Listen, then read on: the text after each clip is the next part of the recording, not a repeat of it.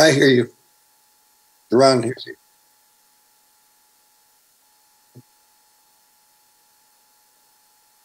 All right, very good. And the first slide is coming up.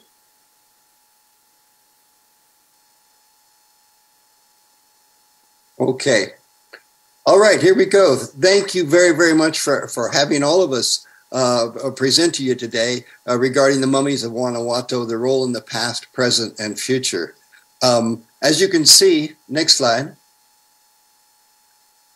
we'll be presenting this in three separate presentations. The first one I'll be doing, this is Ron Beckett, of course, is the rationale for and the methods of research on mummified remains.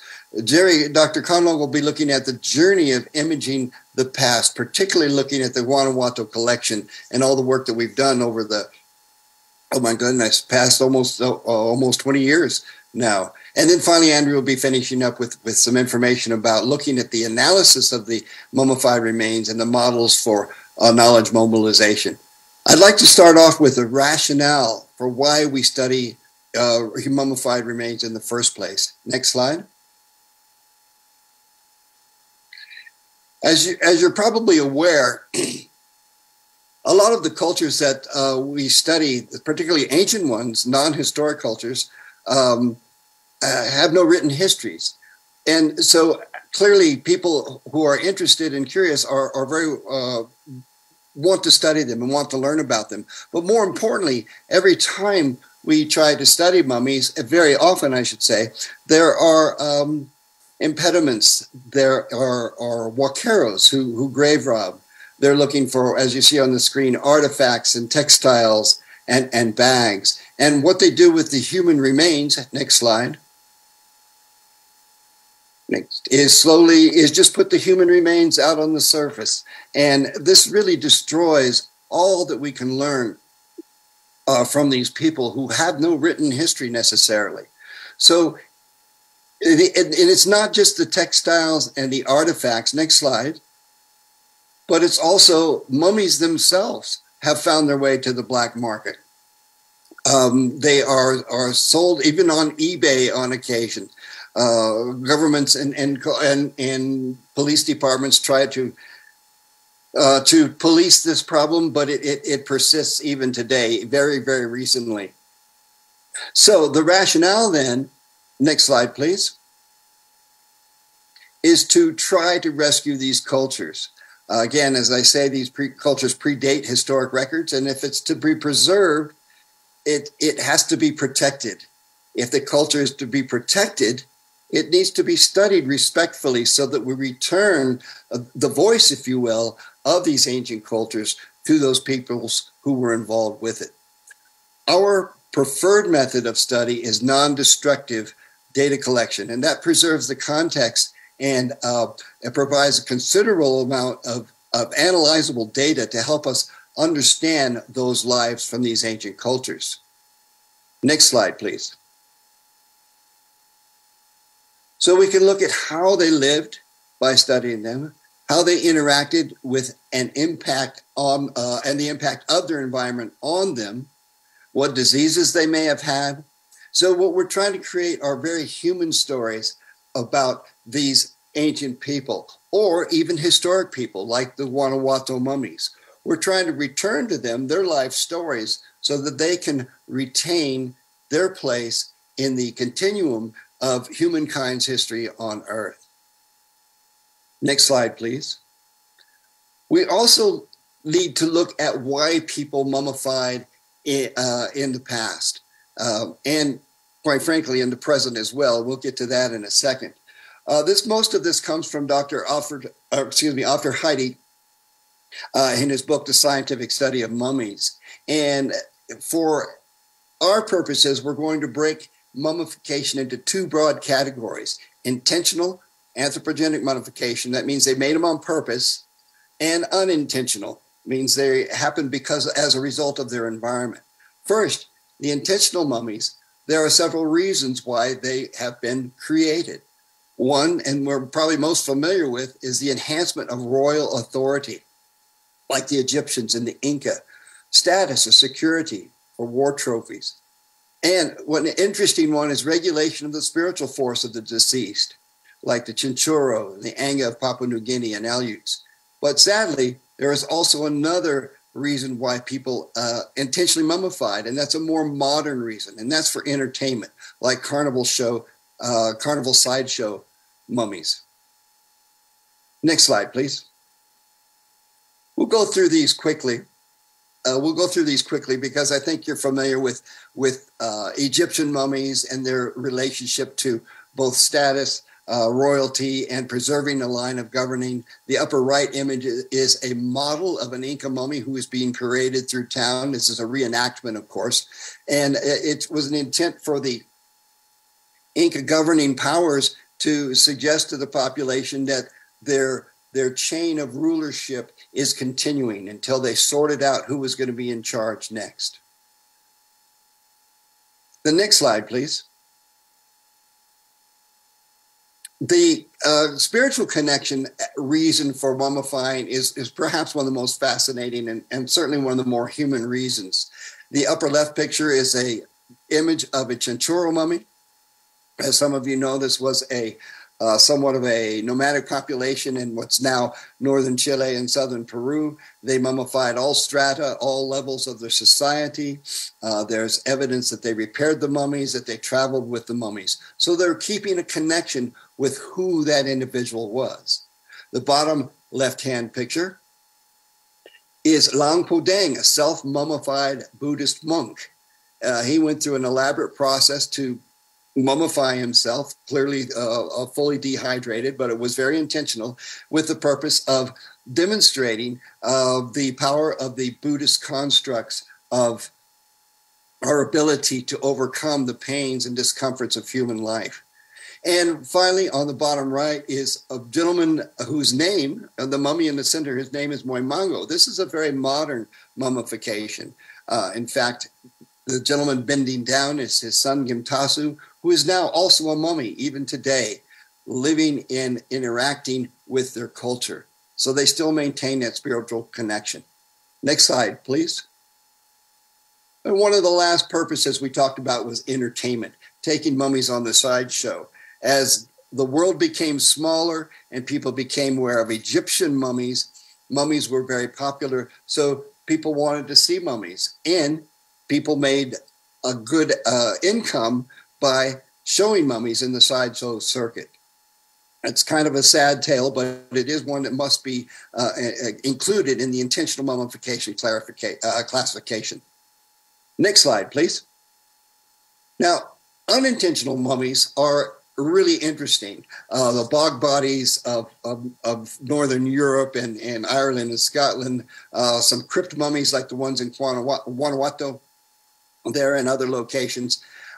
These are mummies that are made by the environment. Let's look at a few of those now. Next slide, please.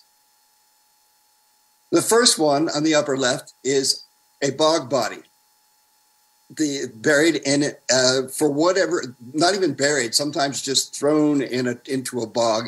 We don't know the entire reasons behind why people were put into a bog, but nonetheless, it was the environment of the bog. They didn't intend to make mummies. It took years and years and years for the individual to be mummified. And in the bog, being an acidic environment, the bones decalcify and pretty much disappear. What's left are the soft tissues. On the top right, of course, are the mummies of Guanajuato. These were produced by the crypt environment. There in Guanajuato, the dry, high air and the climate produced those mummies. The bottom right is a mummy buried in the sands of the desert island Ilsa San Lorenzo off the port of Callao in Lima, Peru. And anybody who was buried in those sands were rapidly desiccated, leaving mummified human remains. Again, unintentionally. They did not intend to make this mummy. The last one on the bottom left is the soap lady.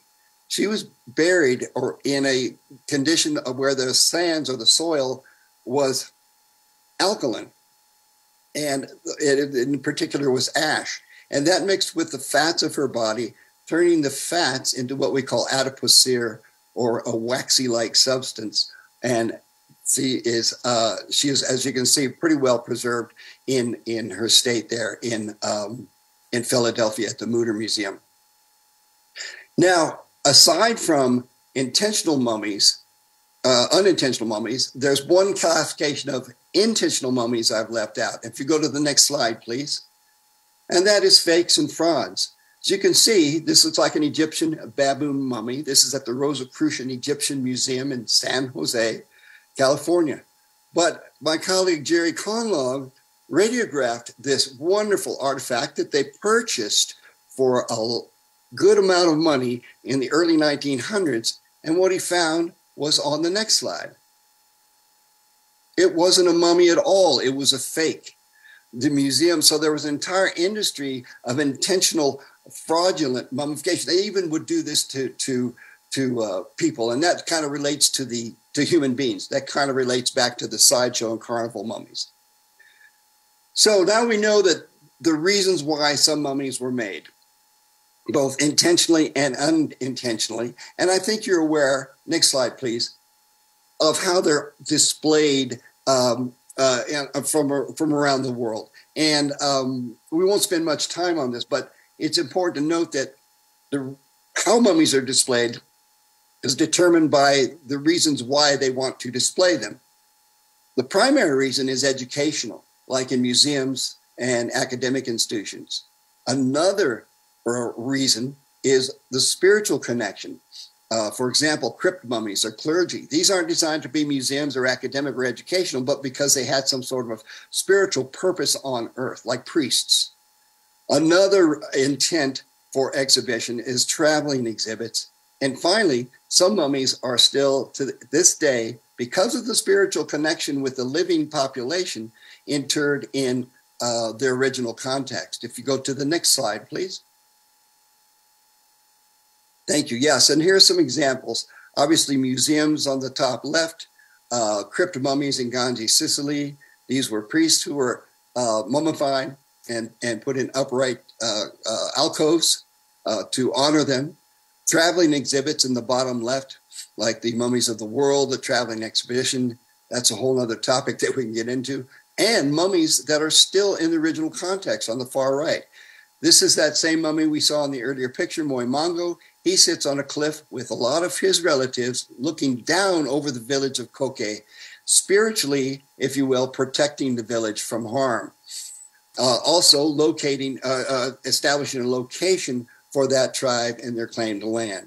These mummies are still an active part of their culture today. And as I mentioned, the son of this particular mummy is now mummified by their method, the smoke body method, and sits with his father overlooking and protecting the village. Andrew and I were quite involved with that project of restoring that mummy and understanding them better. So now, again, we generally know, and I think that is some general information that you probably already know about how mummies are displayed. What I'd like to present now is a continuation of our rationale of mummy studies. If you go to the next slide, please. Our big question is, what can we learn from mummies? And you can read the slide here, but we can derive a variety of cultural practices. Next slide, please. Medical practices like trepanation. As you can see, the two skulls on the outside, this is an Inca skulls in Cusco, Peru, show signs of trepanation, an intentional opening into the skull to relieve pressure. We're not sure exactly why, or relieve spirits. Likely it was for intense headaches or from an injury that occurred during warfare. But as you can see, the one on the right and the left, the openings into the skull are in fact somewhat healed. And the one in the center, I'm not sure if you can see it on the slide, but you can see the little cupping, the little carvings into the skull. That particular individual, he didn't have time. He didn't live long enough to be healed. That doesn't mean the trepanation killed him. It could mean the underlying condition that they were trying to treat, in fact, killed him. On the picture on the right, in the same location, this individual mummy had an opening or a wound in the back of his skull, about in the location of a very large trepanation. And fortunately, in the museum there, they also had Inca warfare artifacts. And as you can see, the implement in the center was likely the tool or the axe head that actually inflicted the wound in this mummy's head. More artifact analysis, next slide, can give us even more information. The slide on the far left, associated artifact here, we see a spondylus shell. We know that supposedly that was the food of the gods, so it may say something about the status of that individual. And then we can look at body modifications. In this example, there's a intentional cranial modification of an infant. This is down in Chiribaya culture near Ilo, Peru. And as you can see, the elongated skull, we don't know exactly why they do that, but it could be for cosmetic reasons, or it could be for other reasons indeed. In fact, if any of you watch Indiana Jones, the movie The Crystal Skull, you have your answer. It was clearly because aliens came to Earth and taught us how to farm. The two little pictures on the far right are endoscopic images of the inside of that skull. Dr. Sonia Guillen, a noted bioarchaeologist in Peru, suggested that might be remnants of blood that may be related to the intentional cranial modification that maybe was part of the reason this child didn't live longer than he did. Next slide, please. And in this slide, it's just, again, more funerary or burial inclusions. This side view of the mummy here labeled with an A points to all the cotton packing.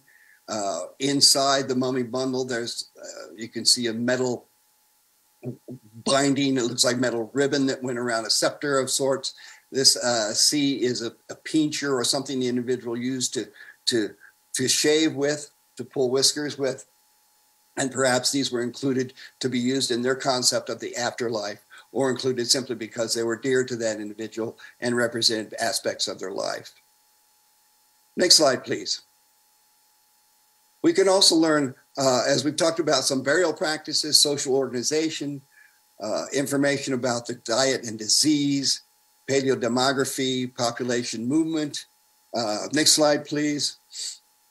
Obviously, some of the anthropological questions can be answered: the sex of the individual, the age at time of death, the dental health, as we talked about already, medical practices, sometimes diseases. We're going to be talking about diseases, paleopathologies in a second. And of course, we mentioned artifact analysis. Okay, now that we know what we can learn, and as you can see, it's quite a bit, we can begin to paint a picture of an individual. And if we have a lot of mummies, we can begin to better understand their lived experience, their life, and their entire culture. But how do we get this information? Next slide, please. So we collect information in two main ways. We call them non-destructive analysis, and on the next slide, you'll see destructive analysis. But first of all, non-destructive encompasses looking at the object, looking at the total context. Photography, varied techniques of photography. Miguel and his team can certainly talk to you about the many techniques that they use to photograph and help us understand populations that pass through their projects with us and in other places. Conventional radiography, which Jerry will be addressing quite a bit. Video endoscopy. XRF is an X-ray fluorescence, which gives us elemental analysis. For example, some mummies were made with an arsenic solution. So we can use this device without having to take a scraping that will tell us that if arsenic was in fact on the surface of that body. And then we can also use advanced imaging, CR, which is also DR, digital radiography, digital imaging. CT, as you know, CT scans, magnetic resonance imaging, and there are others as well, like micro CTs and a variety of additional non-destructive analysis methodologies that we can apply. Next slide, please. Yes, the destructive analysis. Now, when it's dictated by the case, samples can be taken. Now, we do prefer to take what we call micro samples, smallest sample possible. It can be the tissues, coprolites, bone, hair, teeth. A full autopsy can be done, but that's typically avoided. We're looking for DNA. We're looking for histology. We're looking for what the pathology is. We can look at chemistry of a lesion. We can look at artifacts that have been interred within the body and look at their chemical makeup as well. Now, all these methods, as you've seen, both non-destructive and destructive, need to be used in a complementary manner. Next slide, please. So briefly, I want to just show you a case that exemplifies the complementary nature of these analytical methods. First of all, we need to explore the context. This is a church in Popoli, Italy, and it's only used now for weddings and celebrations, but they were redoing the floor. Beneath this crypt, beneath this floorboards, there's a crypt, and in the crypt were mummified remains, accidentally mummified by the conditions. The context, the conditions included a limestone crypt. And I'm not sure if you can see on this slide, not only just the photograph of all of these, and the importance of the photograph is it can't be understated. The robing, the clothes that are on this individual are quite nice. They're not that of a priest. You would think that there would be a priest or a clergy buried in the church, but because of the photograph, and we can get macro photography, we can look at the fine nature of the clothing and make other suppositions. For example, this individual, likely not a priest, but he was someone that was well-to-do, that was important to the church. So we've looked at observation and photography. And again, all this is very brief. Next slide, please. Our paleopathologist who is spearheading the study, Dr. Gino Fornaciari from Italy, wanted to take some tissue samples of the lungs. So again, we're getting the smallest sample possible using the endoscope. So now we've used observation, photography, and endoscopy. We've collected a sample. So we've slipped over to the destructive side. The microsample did yield some muscle fibers with some calcifications and some fungal spores. So the pathologist was able to do some histological analysis. Next slide, please.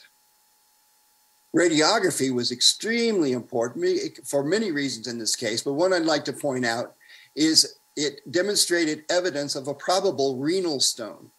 We were able to CT scan this mummy to confirm the position of the renal stone.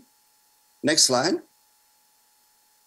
Back at the church, we were able to use a technique that Jerry invented for localizing in a two-dimensional image where an object is in a spatial relationship to other objects, which allowed the endoscope to find this potential renal stone and excise it from the body. Next slide. And now the renal stone could be examined for its morphological features and its chemical makeup and the pathology. So next slide just ties this all together. We used all these methods to complement one another to lead that case forward, to help us try to understand who that person may have been, what their status may have been in terms of the clothing, which was enhanced by our ability to study radiographs after the fact and distribute those radiographs, also to determine the condition of health of this individual. Again, we learned a lot more about this person, but for the sakes of our presentation, we're trying to keep it brief just to set them in as examples. Now, we've talked about what we can learn.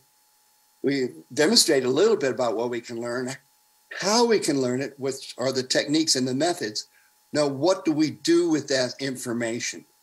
We try and interpret it, but we need to interpret it with what we've called the diagnosis. Next slide, please. The diagnosis by consensus approach. If just an anthropologist looks at an object or a radiograph, they will see it through their lens, through their view of, okay, there's a lesion there, a disease process, maybe the teeth are worn, whatever that might be. They're this old when they died based on arthritic changes, and tying that in with the entire context as the bioarchaeological model does. Now, If physicians become involved, like a radiologist, they will make medical interpretations. But sometimes those medical interpretations are made out of context. They're made based upon their real life experience in modern times. And it's not adjusted for the original context or the original period of time in which the mummy lived and died. So if we just look at the medical interpretation, they may suggest, and I have some examples of this in a moment, that it's X or certain disease or problem, whereas the bioarchaeologist and bioanthropologist realize that that's probably inaccurate because of the context. So when we work together and try and come to using different lenses and discussion and educate one another, we can question our assumptions and come up with a more informed diagnosis. And we call that diagnosis by consensus. Next slide, please. Just to reiterate, if we make a diagnosis in a vacuum, the first point there, it's uninformed. We need to include the bioanthropologist, a radiologist, and other medical specialists as well. But what's really important is in the third bullet point here, the disordered targeted standards. By this, we mean collecting the data is as important as interpreting the data. Without good information, without a good radiographic image, for example, or advanced imaging or biopsy, whatever it is, our interpretations can't be as accurate. So we need to have the standards of data acquisition up in the forefront so that we can get the information so that other people can look at these collectively, rigorously interpret the information based on what we think we're seeing, what we know about the context from the bioarchaeologist, and what the medical folks can contribute, medical practitioners. And and ground truthing is a wonderful way to, it's all about standards, is trying to assure that what we think we're seeing in a medical image or in a digital image is what we think it is. So ideally, we will find it, we will make our diagnosis by consensus interpretation, and then take a micro sample or apply advanced imaging to that lesion and correct our assumptions or biases. And that's ground truthing. Are we seeing what we think we're seeing? Next slide, please. So basically, this summarizes the diagnostics by consensus approach. We have to have personnel to collect the data in the first box there. We have to know the context. We have to have people who can collect the quality images. So people must be experienced with imaging dry, desiccated human remains and artifacts. We need to know how to target specific, to image specific targets within the body. And we need to determine then if advanced imaging is in fact required. Once we've got the data collection, we need to interpret it. Who is going to do it? We've talked about the bioanthropologist. We've talked about medical personnel, radiologists. There's even more that can be added to that list, as you'll see in the next topic that's coming up. What's the experience level? Does the radiologist know how to read an X-ray of a body that isn't fluid-filled, a body that cannot give you signs or symptoms like a medical physician would usually have? What's their training? What's their bias? When considering all of these boxes 1 and 2, we can finally make an informed diagnosis. Now, Andrew later is going to be talking in great detail about archiving and sharing this information so we can even get more views and more interpretations and more comparisons, which will give us ultimately, on the far right, a greater understanding of the lived experience of ancient cultures. So they become no longer a curiosity, but an answer to questions about humankind's journey through time on Earth. Now, a few examples of why diagnosis by consensus is important. A few brief case examples. Next slide, please. The first one, we took an X-ray of an Egyptian mummy at the Barnum museum. In fact, well, this is a CT scan, obviously. And you can see there's a large object in the body. The general gray at the bottom end of the picture inside the body, this is a cross-section, is resin. But this large object here was interpreted by a radiologist to be a bird mummy that was packed inside a human mummy. Well, upon further examination, we saw no bird bones. Well, let me take a step back. The bird mummy within a human mummy story, of course, is what hit the newspapers and the media, and it became somewhat sensationalistic. However, upon better examination and understanding not only mummification practices, then there were no bird bones inside this packet, it was determined that the more likely explanation, probable explanation, with information contributed by bioarchaeological and context experts, that this is probably an organ packet. As we know, Egyptians moved organs. It seems, if you've read about mummies at all, it seems a logical explanation to you, I hope. But the physician who was unfamiliar with Egyptian mummification and organ treatment suggested that it was a bird. Next slide, please. Next case, we called in a pediatric orthopedist to look at this child mummy from the Greco-Roman period. This is the Yale Peabody Museum in New Haven. And we noticed a fractured right forearm. So he immediately says that this was evidence of child abuse, because in modern times, a fracture like that is what he might see in child abuse in a modern city. Next slide, please. However, on further examination, the left X-ray shows, or excuse me, CT scan section shows that interrupted radial cortex on the forearm bone of this child, but it also shows torn wrappings. Next slide, please. So this likely was not child abuse.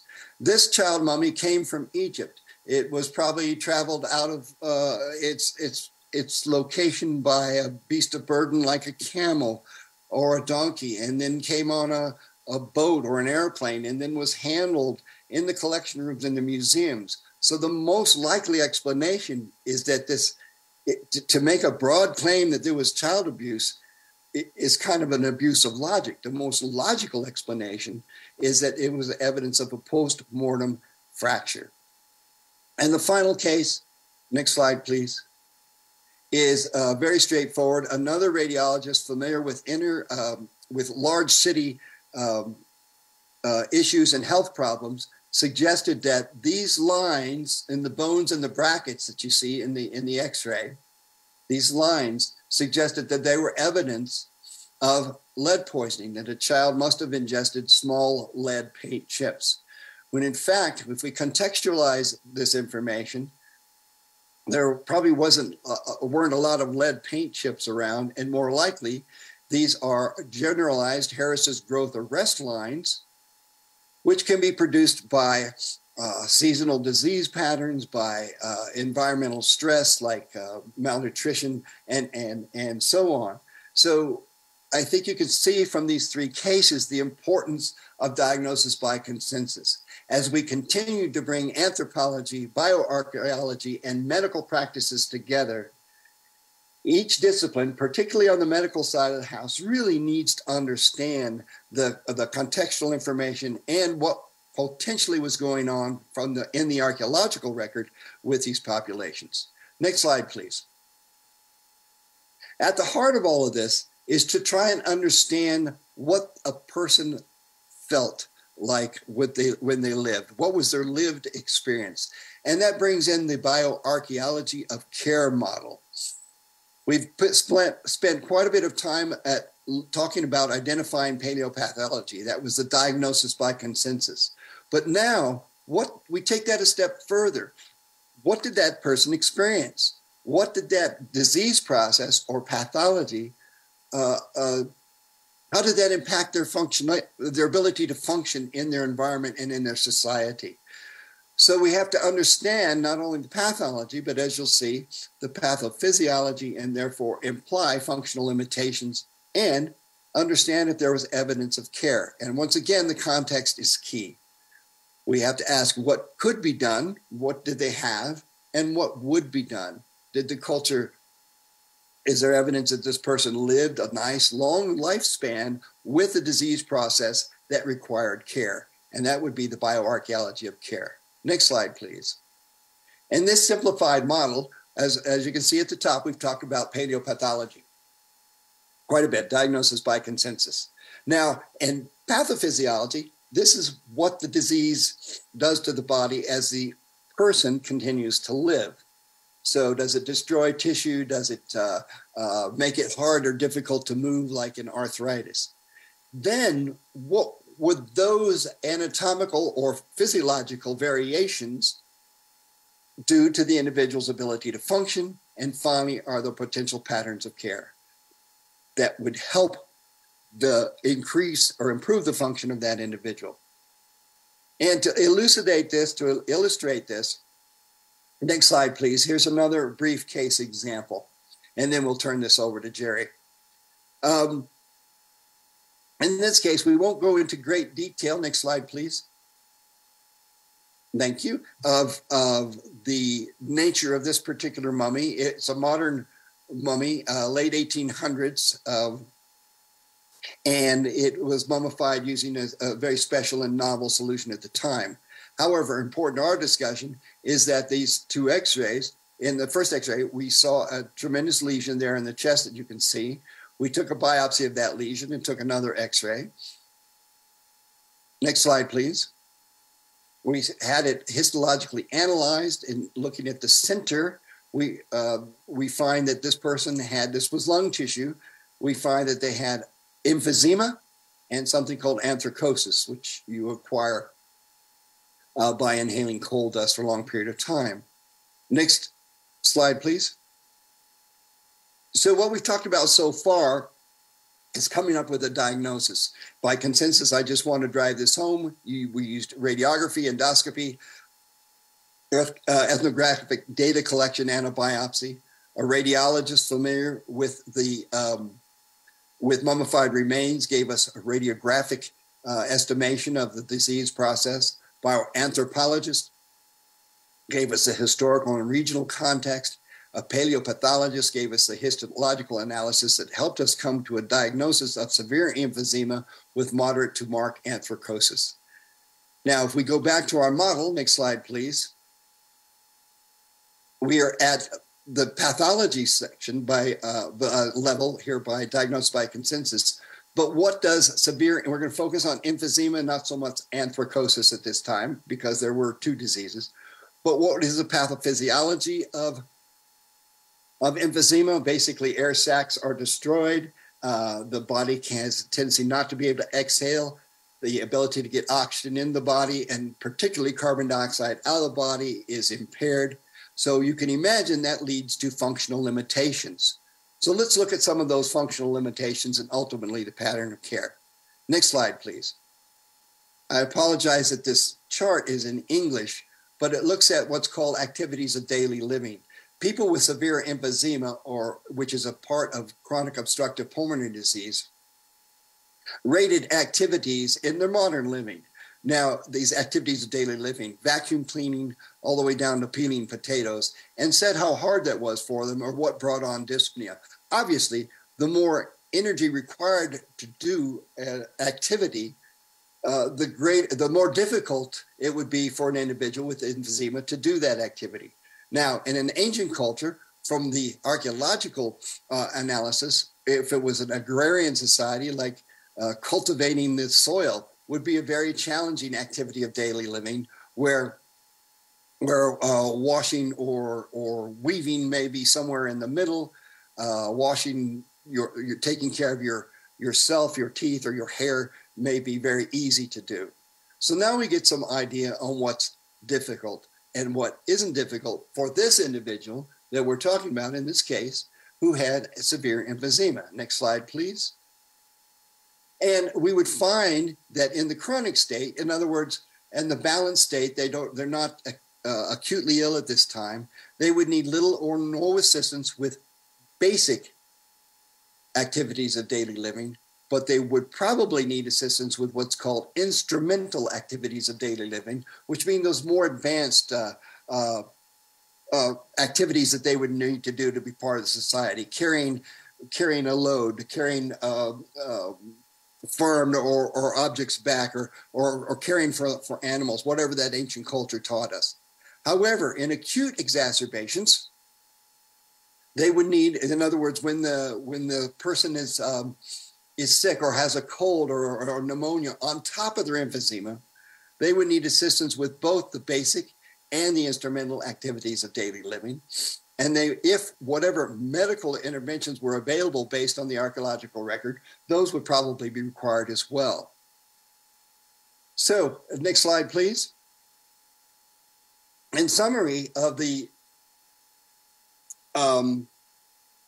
bioarchaeology of care, and I think you can see by now, if we study mummies, we have to collect the information appropriately, we have to interpret appropriately, and now we have to make an understanding of what that meant to those people as they lived. And only in that way can we truly get a largest picture possible of how a culture interacted with their environment and had their experience here on Earth. So we always need the contextual experts, bioarchaeology, bioanthropology, paleopathology. We also need to consider medical experts, but those beyond just the radiologist, those who in fact dealt with the diseases that were discovered through the diagnostic by consensus model. And then what were the ADLs that they required and what were the societal roles? And in trying to determine their functionality within their culture, we might need to call in an orthopedic individual, a pulmonologist for lung disorders, rheumatologist for arthritic conditions that will inform us of what we know about those conditions and how they impacted individuals. Cardiologists. Beyond the physicians, we would look at physical therapists, occupational therapists, respiratory therapists, registered nurses, and so on to help us understand the lived condition. And when we're looking at bioarchaeology of care in particular, we need to consider both of them, never one without the other. We must have the context, and we must have those who are familiar with, even in the living populations, what it would be like to live with that condition. All right, last slide. Next slide, please. All right, we've covered quite a bit, and this is a summary of what we've talked about so far. And hopefully, collectively, it's given you a good understanding of why we study mummies, how we study mummies, and what we can learn. So it establishes a strong rationale for studying mummies that are in museums, that are in their original context, that are in a crypt in Italy or wherever it might be, or in a cave in Peru.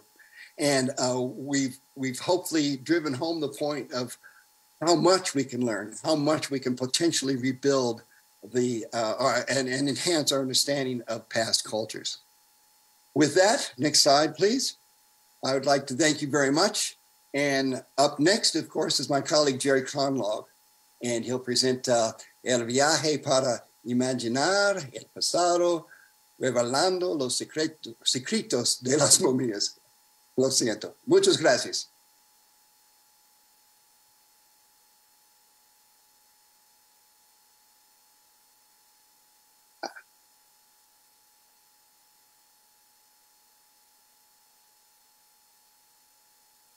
Can you hear me? Gotcha. Sam, thank you. I certainly do.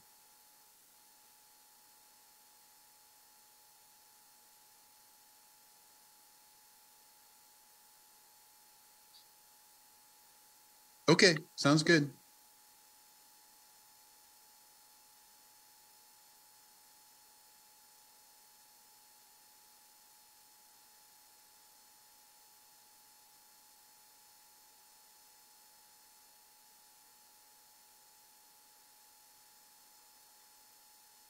Buenos dias. Actually, buenos tardes. Today, we're going to take a journey And for Ron and I, this has been a journey that's gone over almost 2 decades of looking at mummies in Guanajuato. Next slide. It's truly an honor to be asked to speak about our work. However, because of my inability to speak Spanish, I've included translations on the following slides, and I hope the translations are acceptable. Next slide. In 2001, Ron and I were asked if we would like to host a program on the National Geographic Channel going around the world x-raying mummies. We did 40 episodes. We visited 130 countries. It was translated into 60 languages. And part of this program was entertainment. We were trying to bring science, but there's a little entertainment involved also. Next slide. So I was equipped with an X-ray unit that was from the 1950s. Because it was low energy, it required at least 15 seconds exposure for us to get an acceptable radiograph. We were limited to equipment that was used in the hospital and donated for our purposes. So we had X-ray cassettes and X-ray film. Next slide. But there's a problem with using X-ray film. We need a dark room. In our first visit to Guanajuato in 2001, the only place we found for a dark room was actually the stairway that leads from the museum up to the graveyard. So that was the dark room. Next slide.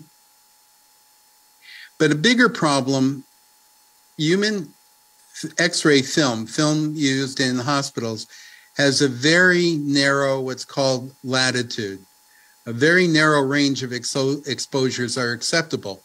But for people in the hospital, their tissue is hydrated.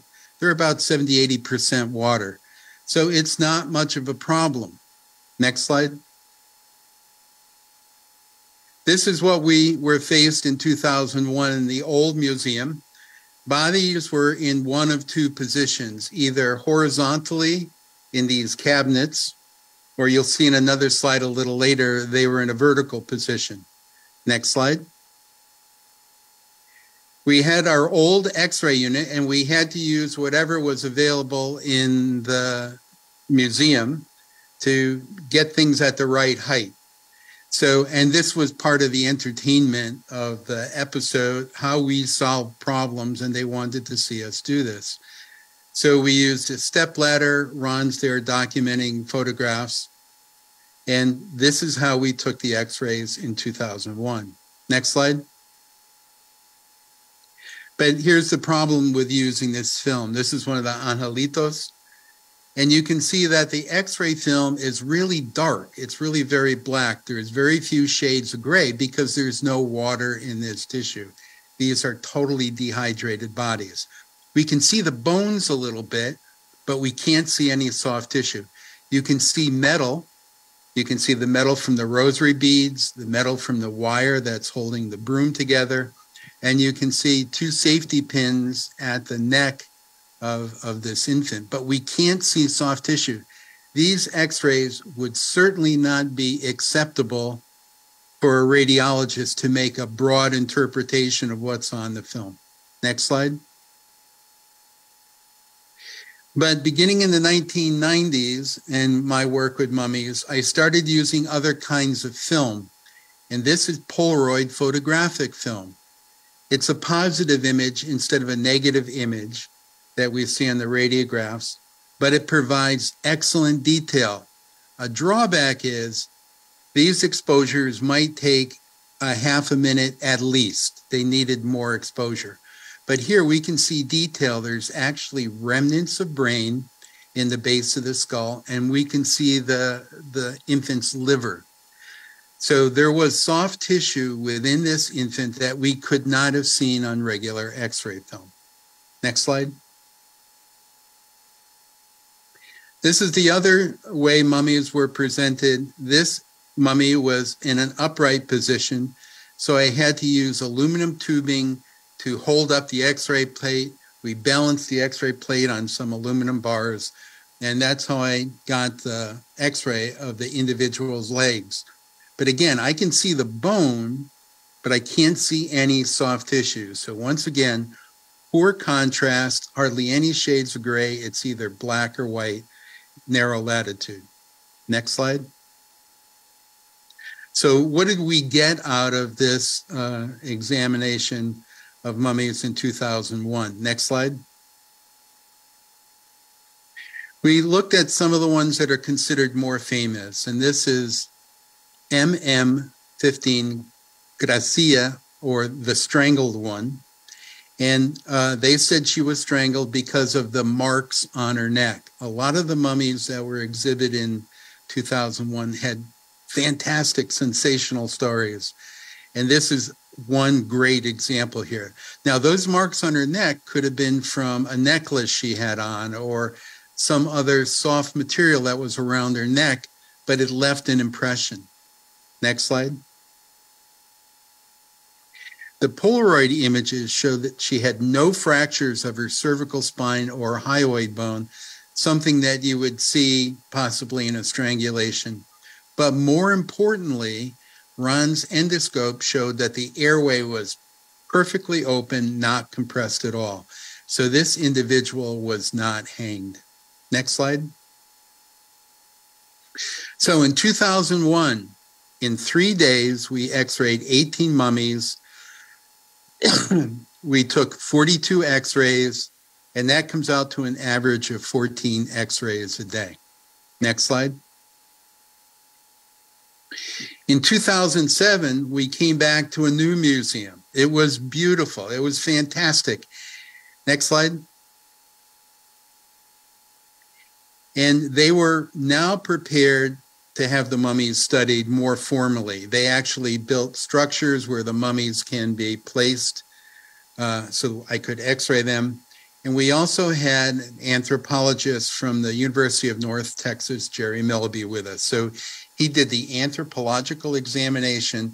I collected the x-rays. The x-rays went back to the States and they were viewed by a radiologist. So it was a combination of a radiologist making their interpretations from the images I acquired and Jerry Melby putting everything into anthropological context or historical context. This is a diagnosis by consensus at work that Ron pointed out to you. Next slide. I had a student with me, Jazzy Lee. Ron is there with Kathy Beckett, and she helped him with the endoscopy. So we were doing endoscopy and radiography, plus having an anthropologist also examine the remains. Next slide. What is probably most different about 2007, we brought only Polaroid film with us, and we had a new X-ray unit. The brand new X-ray unit could take exposures in 1/60th of a second or less, very quick time, and it was high energy output. With the Polaroid film and this X-ray unit, we were able to get much better images. Next slide. So we're going to get great latitude with these images, but there's a problem. The Polaroid film is small, much smaller than the regular X-ray film, but probably more important, the Polaroid film costs $14 per sheet, and the medical X-ray film was only $1 a sheet. So this is going to be a very expensive exercise for us to collect images here. Next slide. But we were rewarded with fantastic images. Here are the growth arrest lines that Ron pointed out before on this infant. We determined that this individual was 3 to 5 years old at the time of death. Again, one of the things that we look for is the age at the time of death. We could never have seen these growth arrest lines on conventional radiographic film back in 2001. The other thing that's important here, we can see soft tissue, and this individual is not emaciated. It's not really skinny. So it probably died of something that was very sudden. It didn't take weeks to die. It could have died just in a few days. Next slide. Next. Also, oh, back up. Okay. On MH7, we determined that this male was about 40 years old at the time of death. And what we saw on the Polaroid film at the base of the pelvis, it looks like there's a fracture, but we need another radiograph. And this where it's important to have a radiographer, someone who's trained in taking x-rays of live human beings to know how to reposition this individual to demonstrate the fracture. Next slide. So with the help of Jazzy, I rotated this mummy 35 degrees. We took the shot and you can see that there's a clear fracture of the ischium and the pubic bone. So we've determined conclusively that there's a fracture on this individual. Next slide. So in 2007, we examined 19 mummies in 3 days.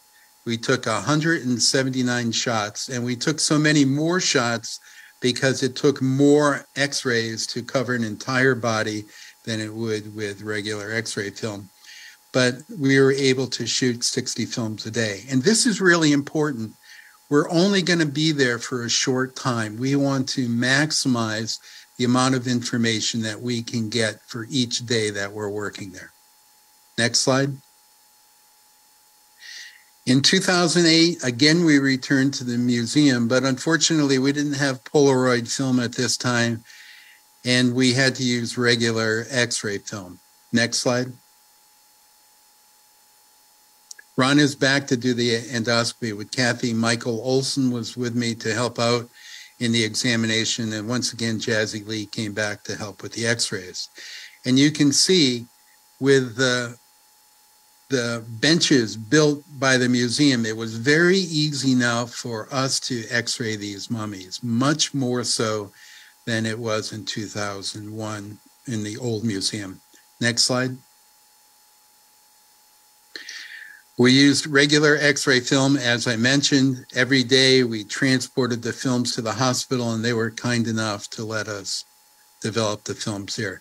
The films came out a little bit better because we had the higher output x-ray unit, not that old one from 2001. Next slide. So this is an example of what we found in 2008. So this is MM27. She is known as the Elegant Lady. She was approximately 60 years old when she died. Next slide. We can see the collar she wore, the metal collar. But what's really interesting here, she had arthritis. We can see it in her shoulder joint. She had calcified cervical lymph nodes in her neck, and she also had a calcified aortic arch. On the lateral skull, you can see there's obvious example of gum disease. She's lost all her teeth in her maxilla and a great number of her teeth in her mandible. Next slide. The chest x-ray gives us a better perspective of her calcified aorta, but it also shows the extent of that arthritis that we first saw in her shoulder. Her hands are affected completely with arthritic changes. She has osteophytes or spurring on her thoracic spine. Next slide. In her lumbar spine, we're seeing that too. Her other hand, her right hip has some arthritic changes, but dramatically, that left hip, this x-ray is telling us she either had an old fracture, her femoral head is almost totally reabsorbed. She either had an old fracture there or something called avascular necrosis of that femoral head. So going back to Ron's Bioarchaeology of Care, this woman would not have been able to get around very well. And we determined that this condition took at least 5 years to develop for that left hip. Next slide. So it looks like her left leg is shorter than her right, and that's because of that condition with her hip. She's not walking on it. Because she's not walking on it, there's demineralization of the bone. If you don't put weight on the bone, then the body is going to absorb the calcium from the bone, and the bone's going to be demineralized. She also has some arthritic changes associated with her knee. Next slide. So in 2008, we examined 20 mummies. We're doing more mummies, but we did it in 5 days. We shot 200 x-rays over a 40-day, or 40 x-rays per day. Next slide. In 2009, a number of mummies were brought to the Detroit Science Center in Detroit, Michigan. Next slide. So we got a little crazier. We attached the X-ray unit to the tines of a forklift truck, and by getting it almost 4.5 meters off the ground, now the X-rays can cover the entire mummy. If we take X-rays with this distance, we can stitch all the X-rays together, so we have one X-ray stitched together of the entire mummy. Next slide. We had a much larger film cassette. We're still using film. And this film cassette was 35.5 by 91 centimeters. And by sliding it in from the top, we could get the upper half of the body. And by Jazzy sliding it in from the bottom, we can get the lower half of the body. Each cassette was filled with 3 sheets of film. So there would be 6 X-rays with 2 exposures of each mummy. Next slide. Because the mummies were on like a stretcher or a litter, we were able to lift them and also get lateral projections or side views. Next. Jazzy would transport the X-rays twice a day, 20 kilometers to the Royal Oak Veterinary Hospital in Michigan, and we would process the films there. Next. However, most significant while in Detroit, we were able to get CT scans. So here you're seeing Imad Hamid and Jim Jordan of Siemens, who scanned 4 mummies at the Oakwood Hospital and Medical Center in Dearborn, Michigan. So that's about 16 kilometers from the Detroit Science Center. Next slide. So what the CT unit does, it collects a volume of data. That volume of data can be sliced in a number of planes, such as axial, coronal, or sagittal. That data can be reassembled to create 3D images. And again, you're looking at MM27, the elegant lady, and you can see the bandages wrapped around her hand and wrist. So there are algorithms built into the CT unit that allow us to manipulate the data to demonstrate something even like bandages or clothing. Next slide. So this really kind of shows you what the CT can do. So on the left side, you've got a lateral skull and an AP skull, but we could have a reconstructive algorithm that does superficial reconstruction. We can remove the skin, look at the bone, and even remove parts of the bone. So here we're looking at the brain remnant at the back of the skull. On the lower half, you can see just a bone reconstruction for that AP skull, or we can use an algorithm that will actually outline bits of the brain in the back of the skull after removing some of the bone. Next slide. So again, this is our elegant lady. We can see 3 different algorithms applied for her bone, putting some soft tissue on. those are aesthetically pleasing. It's really pretty. But what's important here, there's an axial section of her chest, and we can look at the extent of massive calcifications of her aortic arch. The other thing that is probably most significant on the axial section of the hip, we can see that that was a fracture to that hip, and the femoral head over time gets absorbed. But the more beautiful image, I think, is below it, where we can see bandages wrapped around her knees. Next slide.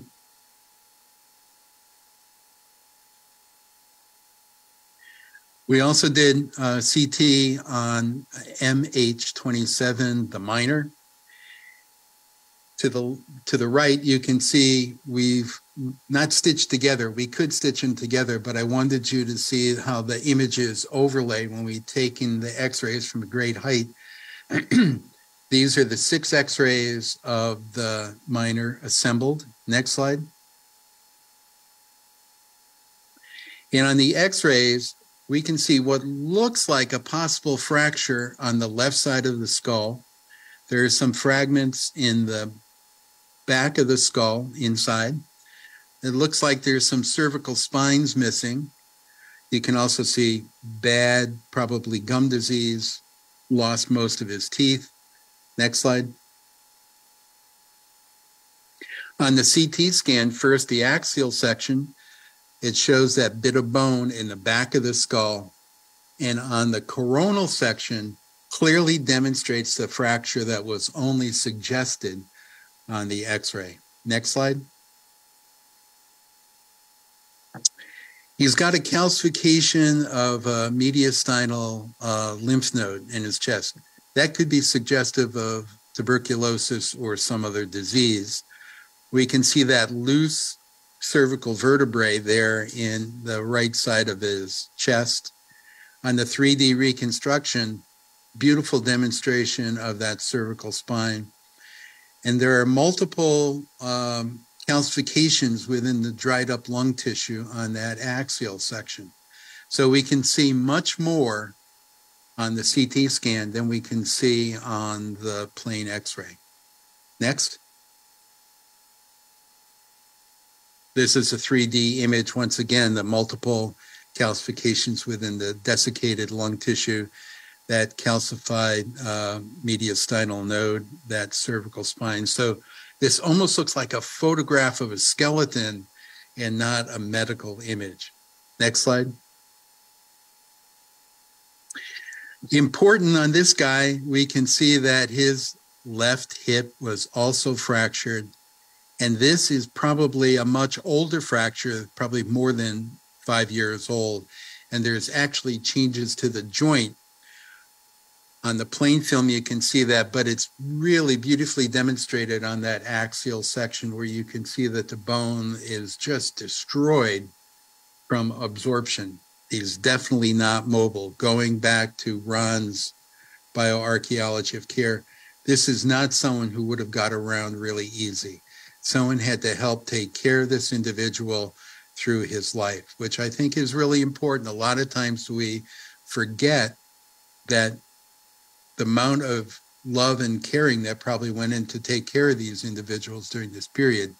There is no way this person was able to completely take care of themselves. Next slide. Because of the disuse of that left leg, we've got that demineralization of his left leg, and you can see it in his ankle and his foot. There's much higher degree of mineralization in his right leg because he probably is weight-bearing on the right leg, but there is no way he's weight-bearing on that left. Next slide.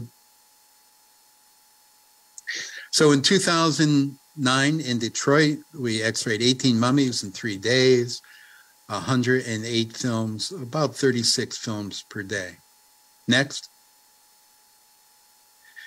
In 2016, we returned to Guanajuato, but this was a game changer for sure because we brought with us this time equipment provided to us by Cubtech, X-ray equipment manufacturer in Connecticut. Not only did they provide the equipment, but they provide a doctor of physics to come along with us to operate the equipment to maximize our results. Next slide. So in this trip, I had a student, Ed Borman. Dr. Chester Lowe was from CubTech. You can see Chester there in a couple of the shots. And Ariana Thomas assisted Ron in the endoscopy. Next slide. So we had learned a lot between 2001 and 2016. First of all, it was really significant to have the digital equipment there. So in the left panel, you can see the digital plate on the floor covered in plastic, and there are two pieces of duct tape sticking out on either side so we could drag this plate up and down the floor. Miguel had a table built for us that was radiolucent so we could move the mummy over it. For the AP, the vertical radiographs, we built this aluminum frame, and there are wheels at the bottom so that we can roll it down the length of the table without having to move the mummy. Next slide. For our lateral projections, unfortunately, because we only had one X-ray unit, we had to lift the X-ray tube off the aluminum frame and do a horizontal beam. Next. The beauty of the digital radiography, it doesn't need a darkroom. Next. But it has a very wide latitude. You could set just about anything on that X-ray unit, and the image is going to be fantastic. Next.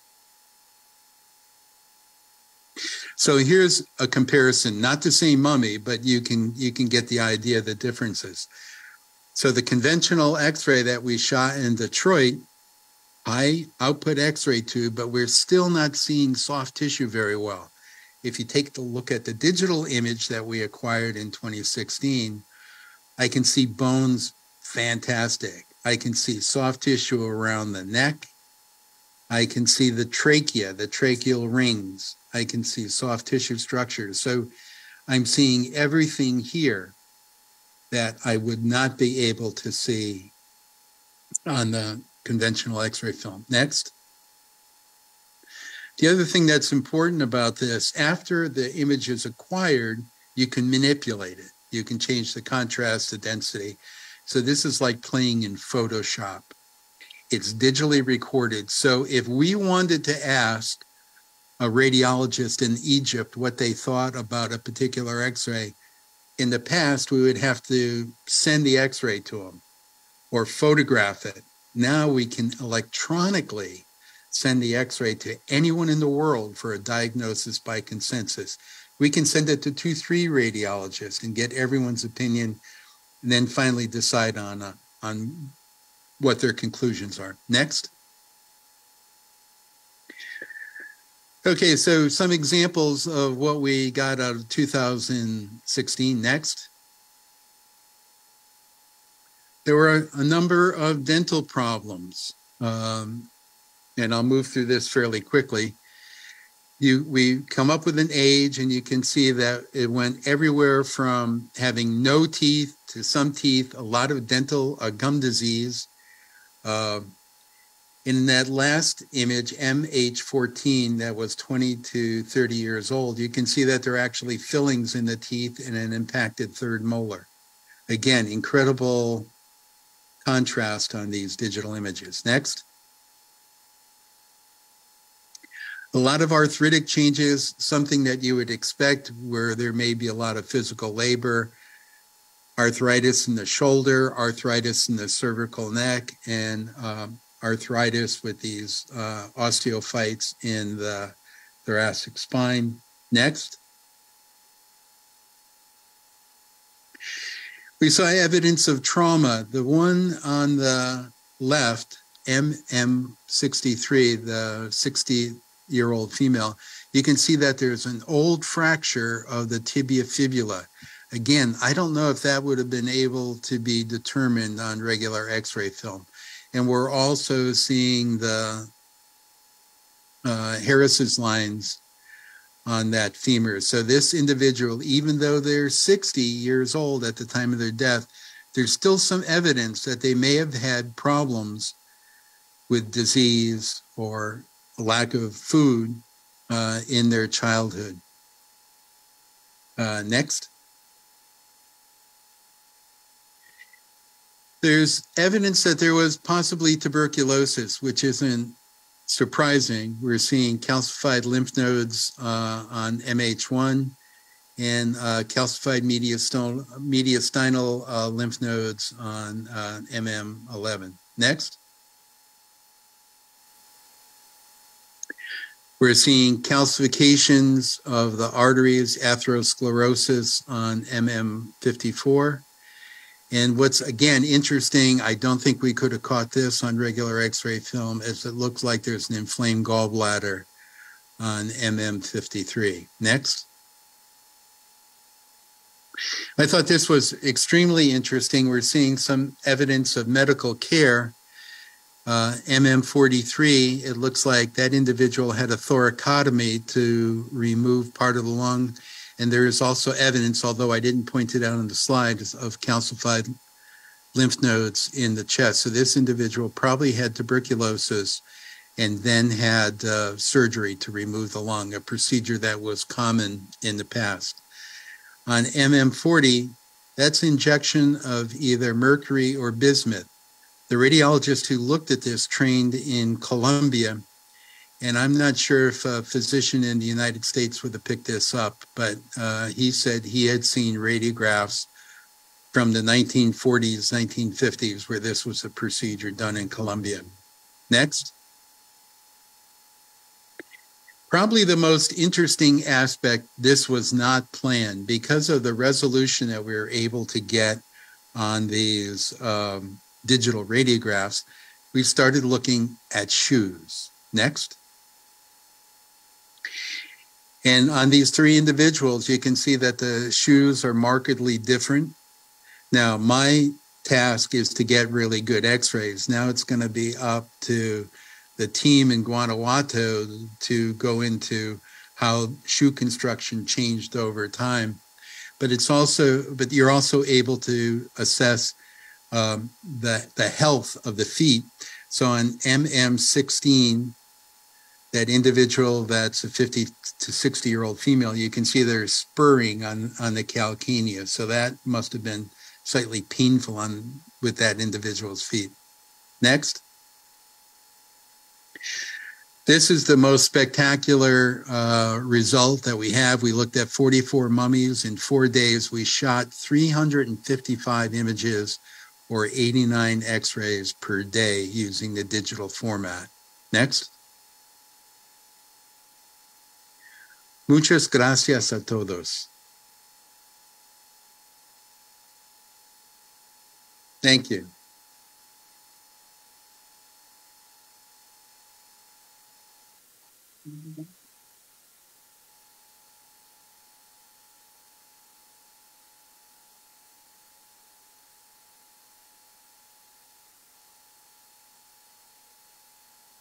Thank you.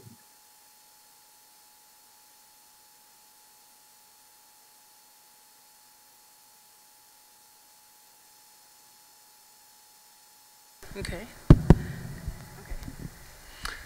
Gracias Ron, gracias Jerry y gracias a todos ustedes, compañeros, estudiantes. La presentación de Ron es una presentación de bioarqueología en general. La presentación de Jerry es de aplicación de este tipo de estudio sobre la colección de momias de aquí en Guanajuato.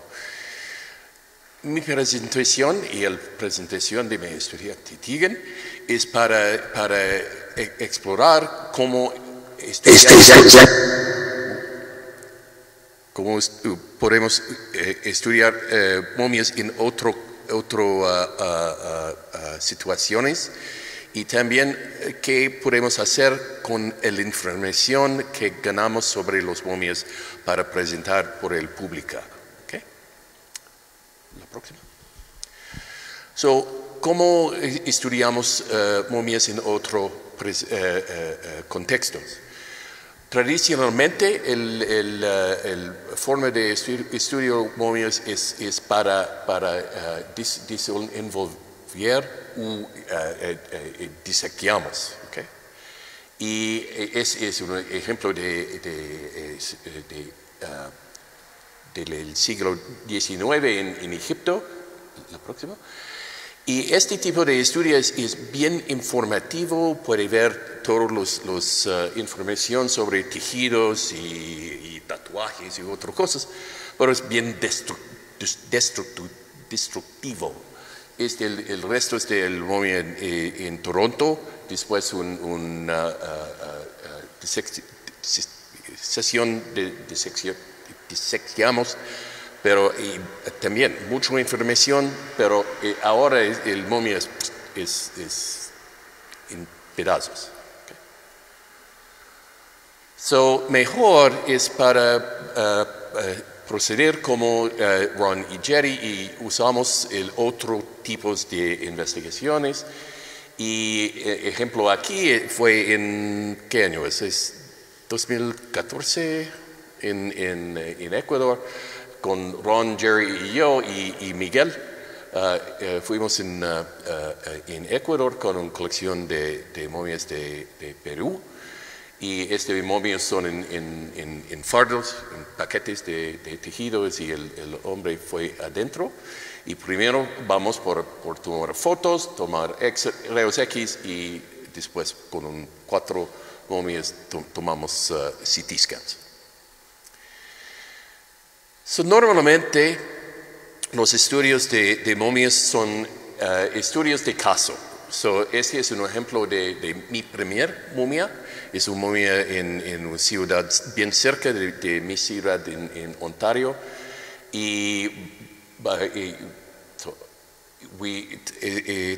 Tomamos con Ron y Jerry en 2001, pienso. Tomamos placas. Y después tomamos un CT scan, pero realmente conocemos solo un poco de contexto original. Es en muchos casos de los momias de Egipto no conocemos su contexto original.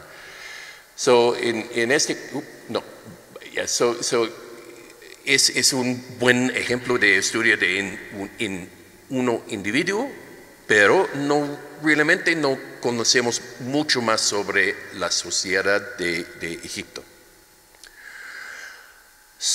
Por nosotros el reto es cómo podemos estudiar más momias.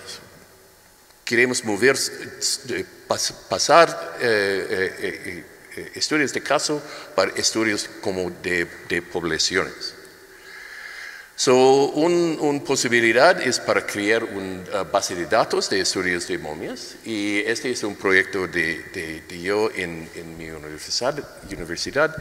Es una colección de CTs y X-rays de momias de Egipto y es en un computador y tenemos datos por más de 100 momias. Y base de datos facilitar 8 tesis de graduado, 8 artículos y mucho más presentaciones y conferencias. Y eso es un sistema de yo poner mis datos primero en el base de datos y solicitar los casos de otros museos y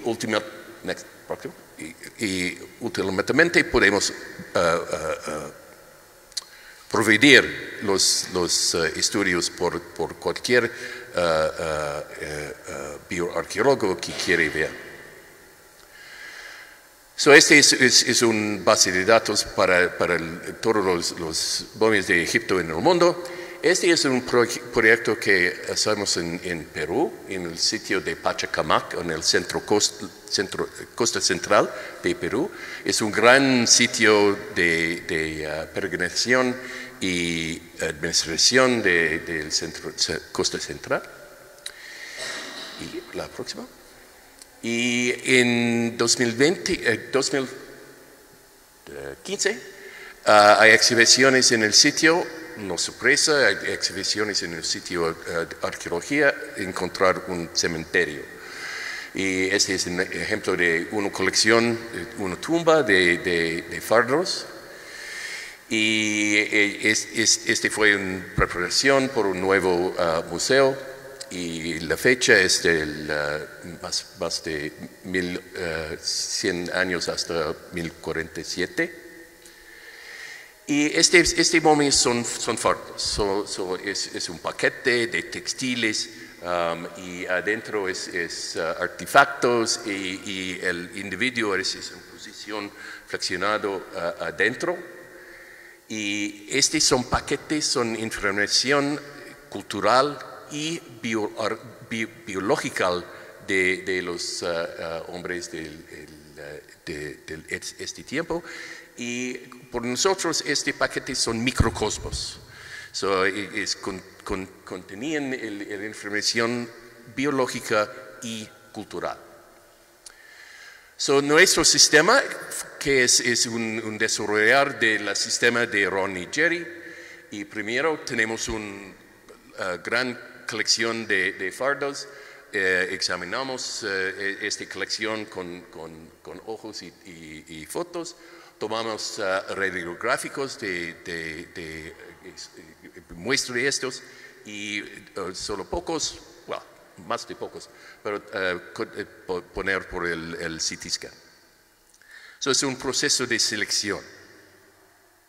Y placas de Ron y Jerry podemos ver lo que ellos tienen dentro, pero estos son un poquito más complicado.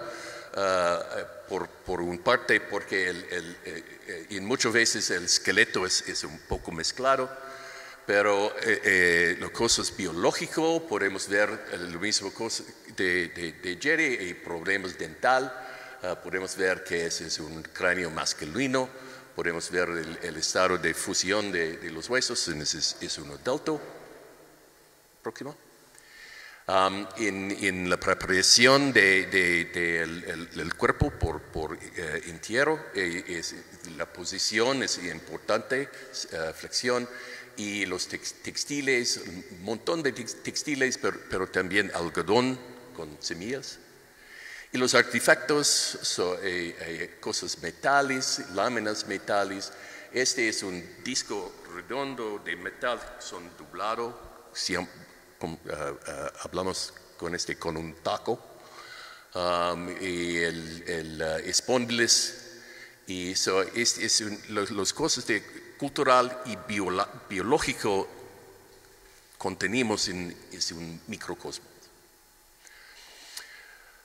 En total, hasta ahora, tenemos 56 CT scans de tenemos más de 80 rayos X. Este es el Clínica en Lima. Y este es un video.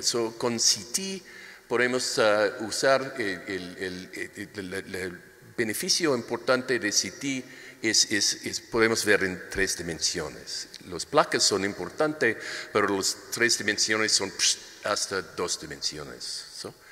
En el CT puede ver en 3 dimensiones, puede ver los varios vistas del esqueleto, y también podemos seleccionar un poquito componentes específicamente. En este ejemplo es el cráneo y podemos ver el cráneo en más detalle.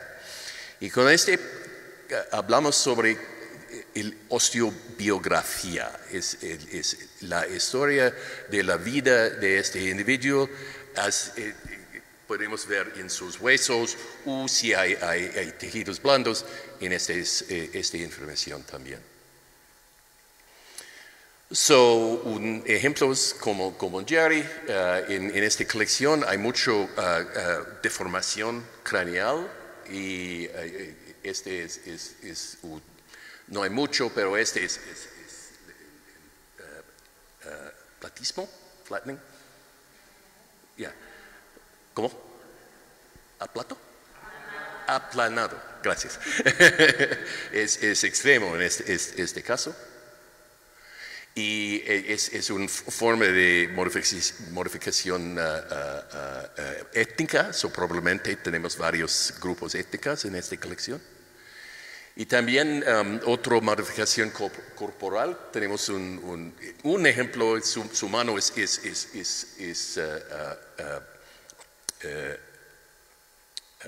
outside, afuera de su faro. Y puede ver el tatuaje. Y los artefactos, los bienes culturales son bien importantes. Este grupo no es muy rico, pero algunos de estos, el spondylus es un artefacto importante y las cosas metales son importantes. Y este individuo es un ejemplo de violencia. Probablemente violencia en el contexto ritual. Fue fallecido con el club y no es en posición flexionado, es una posición con su cara debajo, como así. Es un ejemplo excepcional de violencia en este grupo.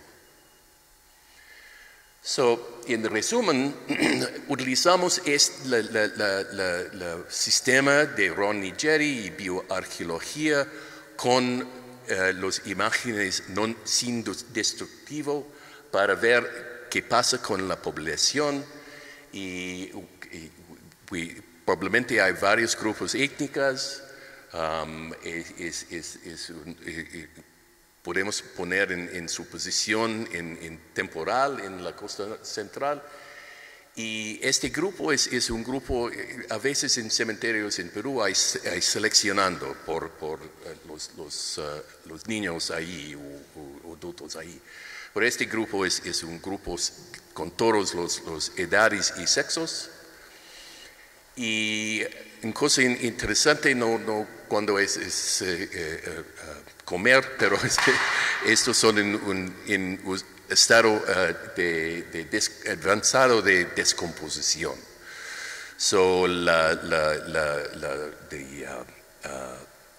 Sistema mortuario es prolongado y hay muchas posibilidades por insectos y otras cosas para accesar a los cuerpos. Ok, y indica que los artefactos son algunos de importantes, pero no es un grupo muy rico. Este es como indica la presencia de varios grupos étnicos. La idea es este ejemplo, demostrar las cosas que hablamos con Ron y Jerry y utilizamos las técnicas de bioarqueología y el sistema de no destructivo. Y los mummies son microcosmos, en este ejemplo son microcosmos de su cultura. Son un microcosmo también. ¿Ya? Y hay varias cosas. El cementerio puede dar información sobre el grupo más grande. Y es importante para entender las culturas de la costa central. Ok. Right. Ok. Esta parte, el último parte es mi trabajo. Ahora estoy trabajando sobre el trabajo de Tigel. Tigel es elaborando su tesis maestría en cómo podemos demostrar nuestra información sobre los grupos que tienen interés. Este es movilización de conocimiento, es el término de que. ¿Cuál es movilización de conocimiento? Es para transformar la información sobre los bioarqueólogos, por ejemplo, para el público o para estudiantes o por otros grupos. Y la cosa importante en este caso es cómo podemos usar los huesos humanos o momias, en este caso, en este proceso. Y tenemos interpretar las experiencias de vida de los muertos, de los esqueletos o momias, como personas, ¿no? Y que queremos transmitir esta información al público en general.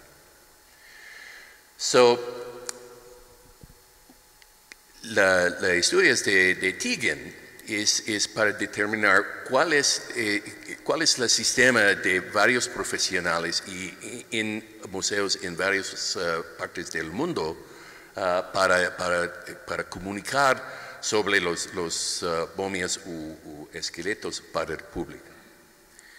Y durante el tiempo de COVID, sobre Zoom, entrevisto a 16 profesionales y en Gran Bretaña y en Canadá y Estados Unidos, y tiene un estudio de caso con el museo en Pachacamac.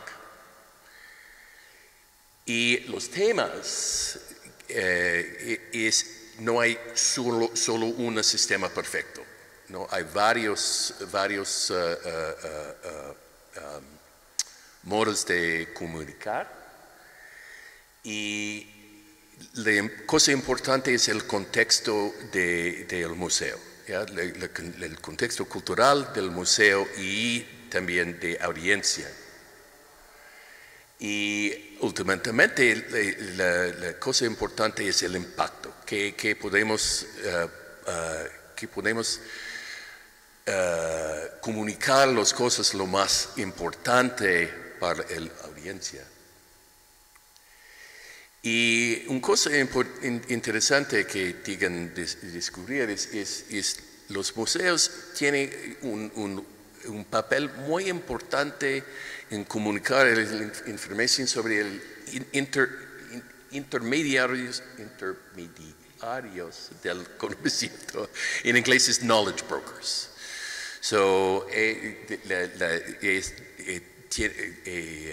La información ponen por el centro del museo, y el museo puede jugar un papel en redirectar la información por audiencias diferentes. La cosa importante es el contexto para entender el contexto de los museos y también las diferentes personas que tienen interés.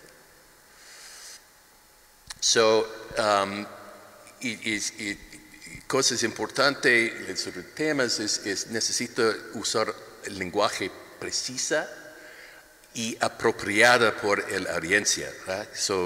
No podemos usar todas las palabras de médicos para la audiencia de pública general, ¿no? Es importante ajustar. Y ejemplos que pensamos son buenos es el sitio de red de tierra ósea, con mucha información sobre que acompañan las fotos. El contexto es un poco diferente aquí, y es un buen ejemplo de necesita entender los contextos diferentes, ¿no? Es un ejemplo en Pachacamac, en Perú. Este es un grupo de niños y los empleados del museo son utilizando los fardos y esqueletos para comunicar los información que ganamos en nuestro trabajo por los niños. Y el otro es una exhibición últimamente del Museo Británico, ahora es en el Museo Beaux-Arts en Montreal, para viajando por el mundo. Pero esta exhibición es particularmente bueno porque tiene su momia, tiene sus CT scans, tiene su información sobre contexto y el público puede interactuar, ¿ya? Con los CT scans, con controls, puede modificar el CT scan. Cosas bien importantes es el contexto, ¿no? En su sitio de web, poner el contexto de los momias de aquí, y la idea es estos momias son personas, ¿no? No son objetos u otras cosas, son personas, ¿no? Y esta es una cosa bien importante. La sensibilidad es importante en este proceso de comunicación y también colaboración. Este es un ejemplo de Ron y Jerry en los Filipinas, y este es una momia de tiempo moderna y este es una familia de este ejemplo. Es un proceso de colaboración no solo con el grupo general, pero específicamente con la familia. Y necesito poner en el contexto de comunidad, pero también con la familia. Una cosa bien importante con este tipo de trabajo es el contexto ética. Y este es una cosa, lo más importante necesito entender el contexto local. Y porque los sistemas éticos son un poquito diferentes en las partes diferentes del mundo. En Canadá, el fenómeno de poner exposición de restos humanos es muy diferente de aquí. ¿Ya? La cosa bien importante es entender el contexto. Y posiblemente el sistema puede cambiar. Y en Norteamérica, en Estados Unidos y en Canadá, este es en proceso de cambiando. Ok. Temas en general de estos, ojalá, son juntos, las fotografías de aquí son ejemplos importantes que el otro tipo de trabajos que hacemos, estos son personas, ¿no? Con las placas, con los CT scans, estamos el concepto de osteobiografía. La idea es para hablar sobre la historia de su vida. Y los diferentes tipos de trabajo, el rayos X y endoscopia, fotografías son el parte de encima de individuo, los rayos X, endoscopia o CT scans, puede ver adentro, es vista diferente. Y con este tipo de información puede leer las osteobiografías de estos individuos. En su vida es la osteobiografía, pero también podemos ver si tratamos en la muerte, cómo tratar en preparación por entierro. La presentación de Jerry demostró el cambio bien importante en tecnología que podemos aplicar en este caso. Y ahora tenemos las placas digitales, es magnífico. Y Ron, el importante concepto de Ron es el diagnóstico de consenso, ¿no? Yo no tengo todos los answers. ¿Cómo? Respuestas, ya. Muchas preguntas. Pero necesito un grupo, ¿ya? Con diferente tipo de experiencia y especialidades. Y últimamente este grupo de momias de aquí es colección bien importante. Por muchas veces hay una gran cantidad de individuos en su colección. Es importante en comparación sobre los estudios de casos, ¿no? Tiene un grupo. Y hay muchos tipos de información tiene ustedes aquí. Tiene archivos, tiene fotos, tiene rayos X, CT scans, tiene el contexto de cementerio. Todos juntos son bien importantes. Y tiene un registro de cómo se están tratando en el muerte, pero también conocemos mucho de su vida. Sí, la idea es para combinar.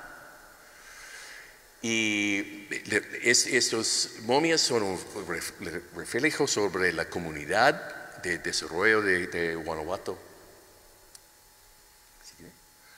Estos son embajadores, pensamos de embajadores, no son objetos, son personas. Personas que vivieron, amaron, murieron, son microcosmos de su vida. Esa es una cotación de su website.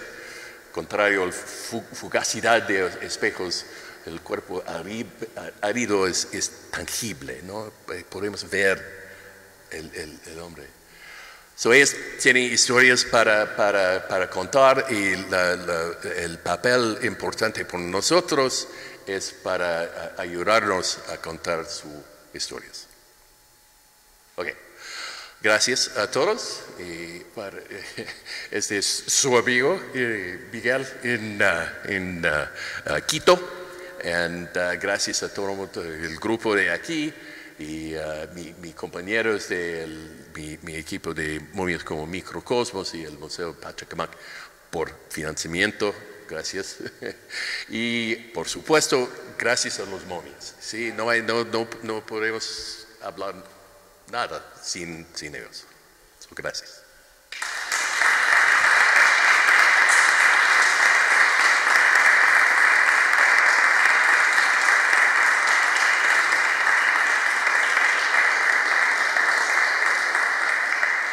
Disculpa por mi Spanglish.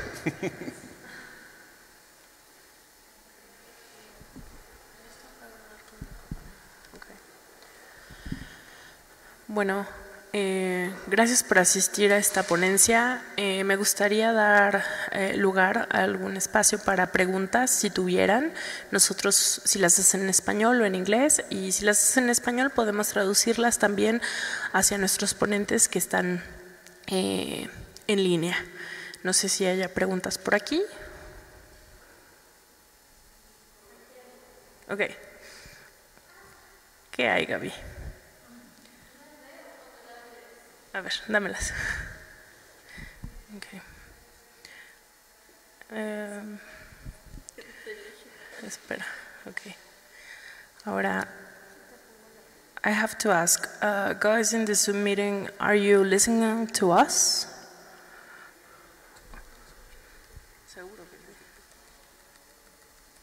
Okay. My bad. Okay. If you can answer in your meeting chat, please. Ese va a ser el problema para contestar. Okay. Bueno.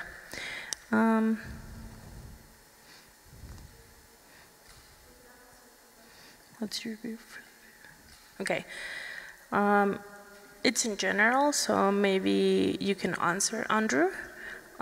What's your view for the future of the studies with mummies?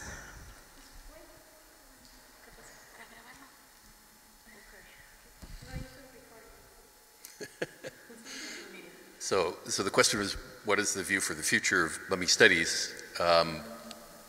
That's a very good question. That has a lot to do with the ethic status that we talked about. And I think the future of mummy studies really could be here. you know, I think this is a great place to use as a great example of where you have all these different kinds of information together, and we can pull them all together. You know, work with the Mexican authorities to really tell the stories of these individuals as a group, both as individuals and as a group, and to be this amazing combination of the different kinds of information that we have. But I think, you know, I alluded to in the United States and in Canada, mummy studies, at least insofar as it's being presented in museums, is becoming more and more difficult to do. I can do it with my database, and I can do it when I go to Peru, and I think, you know, the future there with increasing technology, increasing ability to use non-destructive imaging to get more and more kinds of information, I think that's really where the future is.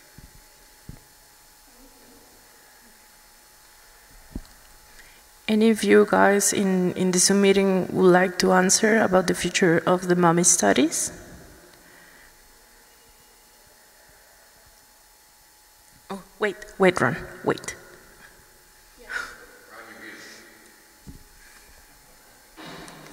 Particularly in some areas like North America. But I hope that we've talked through this, as we've talked through this, and I wish more people could understand the intent and purpose behind mummy studies, as we've talked, as all of you are aware, and as we've talked about today. Yes, pulling in more experts, yes, adding more technology, but also the knowledge mobilization that Andrew and Tegan discussed is really critical for populations outside of very narrow interested parties like academics and researchers and medical physicians to understand what can be learned to create an empathy for the human journey on Earth. And I think only with that understanding, and I think that's a real focus of where mummy studies has to go, is to make the information palatable. Some of the talk today was quite technical about bone spur on a calcaneus, and what does that mean to most folks? Well, if we can slowly introduce that, I think more people will probably embrace what we can do, and then marry that in those places where we can advance studies, like in Mexico and South America, where we can advance these studies and continue to get that information not only to the scientific academic community, but get it to the general population in a way that they understand that it's not voyeuristic, it's important. These people maybe want to speak to us from the past, and I am hoping that in the future, my view would be that we could amplify that aspect of mummy sciences. And again, as this, oh man, every year, every 6 months, technology improves and advances and improves the way in which we can gather non-destructive data.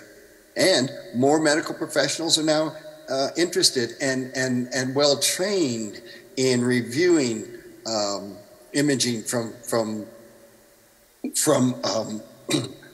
mummified and desiccated human remains. So I think it is slowly advancing, very slowly, in terms of the professional study, but also I think we need to do a good job of getting this information out there. The Tierra Osea exhibit is a phenomenal example of exactly what I'm talking about, is to bring the reality of these people's lives to the common public, to the public, so that the media can understand that this is a phenomenal effort on part of the researchers, phenomenal effort on part of the Tierra Osea project there in Guanajuato.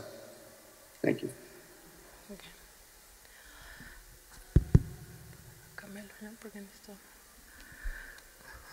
Sorry, this is tricky. Okay, I have a question to Jerry. So about the elegant lady. From what era will the elegant lady will be considered? And what year?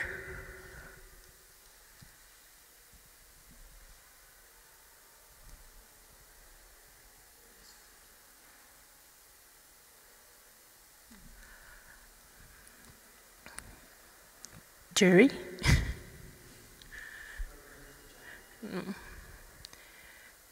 I'm not sure Jerry is there, but I think the better answer to that may come from Miguel and his research team, who've put together a really good background of most of these individuals. And I don't know, I think I saw Miguel out there. Hola, Miguel. And that some of his research may be able to add more light on when that person became deceased. Okay, next. Gaby, ¿hay otra pregunta?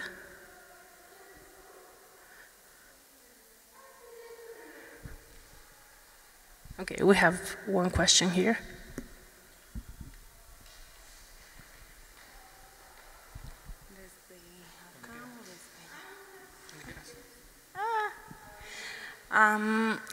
I do not know who is going to ask this question, but was there any specific mummy here in Guanajuato that gave you like more context of the period that the person lived? Like for any specific circumstances in the mummification process, it gave you any specific information that was like awesome or something like that? Again, Jerry's not there, so let me chime in. I think that you all know the environment there in Guanajuato, and probably know a lot about the history of disease patterns in the area. So I really think that some of the cases that Jerry presented collectively start to give us a good picture of life in Guanajuato. True, the mummification quality of individuals' mummies that we have studied has varied, but it gives us a nice longitudinal view of life in perhaps the mid to late 1800s and early 1900s and into the middle of the 1900s there in Guanajuato. In that, it's sometimes a difficult environment to navigate, cobblestone streets. I understand that it's raining there, or has rained today. Those cobblestones get slippery, so we have hip fractures.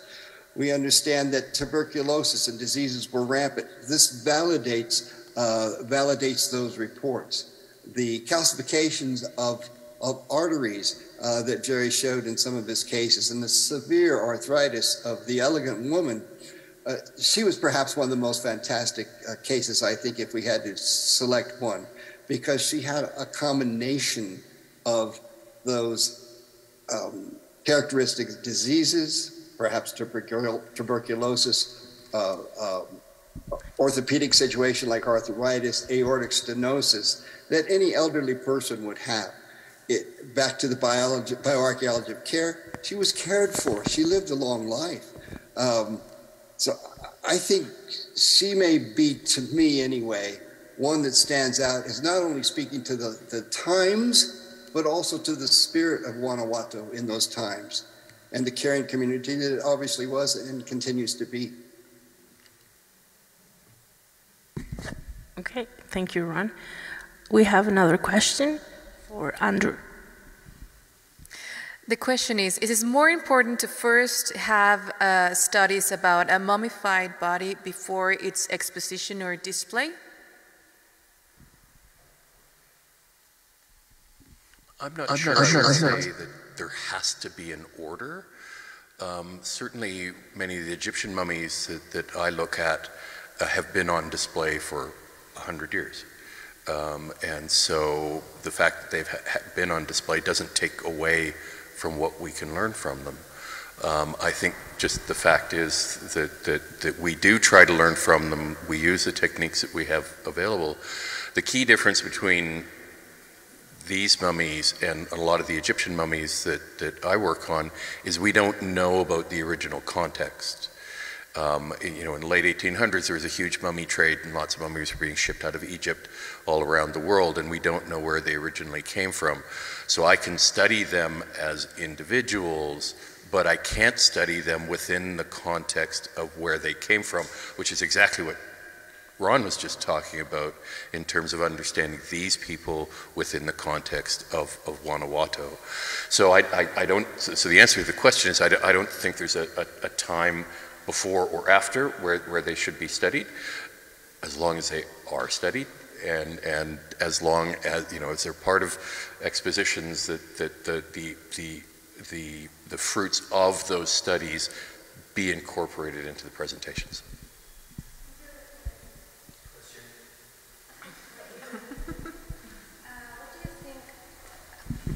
What do you think about the way the mummies are displayed today in Guanajuato? Is it correct, or do you think there is another way to make it more important, like treating them like humans? So I've only seen the museum once, so I will qualify what I say by that. I did not get the sense that they were being treated in the way that if I was to think about doing that museum, that I would think that they should be treated. You know, the last two bullets of my presentation is these people have stories to tell, and we should be telling them. You know, Tegan studies knowledge mobilization, and one of the things that really struck us about that museum is that there's very little in terms of actual mobilization. And so we see the mummies, but we don't know the stories. And as I understand it, the stories are there, and perhaps not perfect stories for every individual, but the you know, general stories. And then I think there could be a much more effective combination of the work that Ron and Jerry have done with the actual mummies themselves. You know, as speaking as a bioarchaeologist, that's really what I would like to see is that material brought together, and sort of better contextualization of the mummies.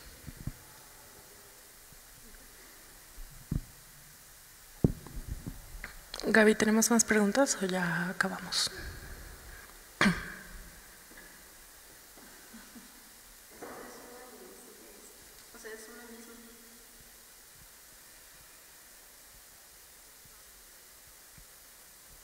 Okay, wait. Like La Estrangulada case, I mean, the strangled.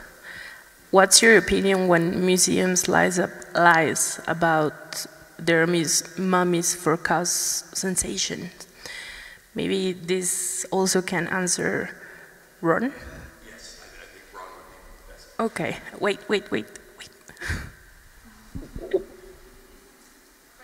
Ready? Okay. Yeah, that's a very, very important question. And this is true not only in the direct question there for the strangled person, but it's true for objects like the baboon that I showed. It's not real, and yet the information that suggests it's not real is in a totally different place in the museum. So you have to find it to understand. So museums walk a fine line in appealing to the public to get them to come in. I think now, based on this 2 decades of work and tagging on to what Andrew said, I think personally that there's a depth of information on many of these individuals, and it's something maybe limited, like, no, the person wasn't strangled, but that's what should be there. We know that now. So museums had a story because they were basing that on the information they had, the appearance of the marks on the neck. Ooh, could have been a rope. It turned out it was la ropa, the clothes. It was, but now that we know that, the stories really should evolve. The story should really change. The evidence, the science, the data is really what should drive any presentation in any museum. I hope that answers your question. And so maybe let me quickly add to, I don't know how aware a lot of you are about Miguel and his team's work on researching these specific individuals. It's phenomenal. The depth is amazing. So in the photographic presentation in Tierra Osea is a step in the right direction, I think, for telling these people's stories. I believe there needs to be a marriage of the science and the visual inspiration, the visual wow factor of seeing this individual, to look into their face and their eyes, but knowing their story makes them real. So that would be my vote.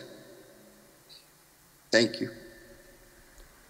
Perfect. Thank you, Ron. Andrew, would you like to answer some of the tricky questions?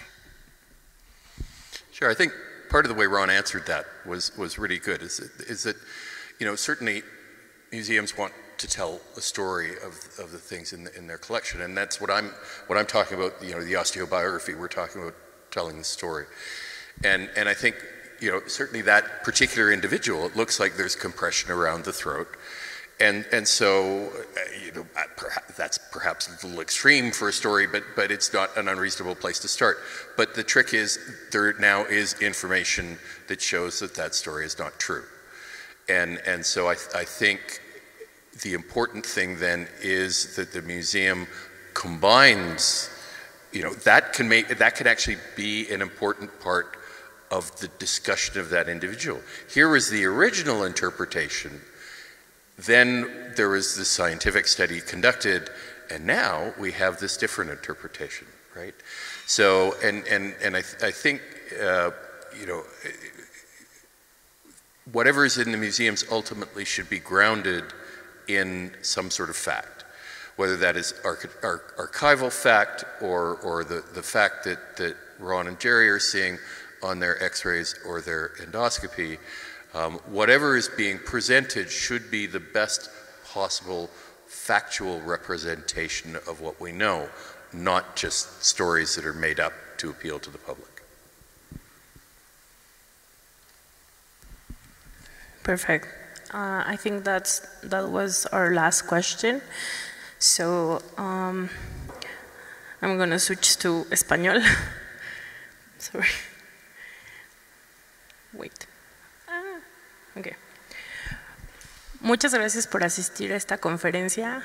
Creo que esta conferencia llevamos años queriendo mostrarla aquí y estamos muy felices por realmente que la gente asistiera, que la gente también nos esté viendo y tener el apoyo también de las personas que están haciendo sus ponencias y creer en esta exposición también.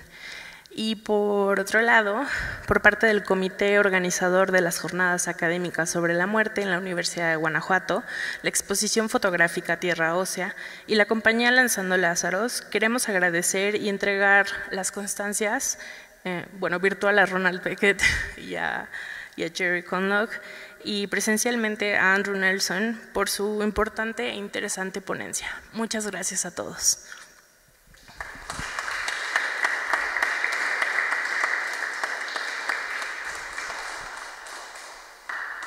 Okay.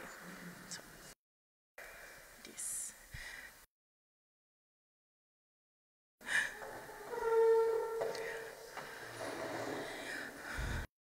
Y Gerald acaba de anunciar que perdió conexión.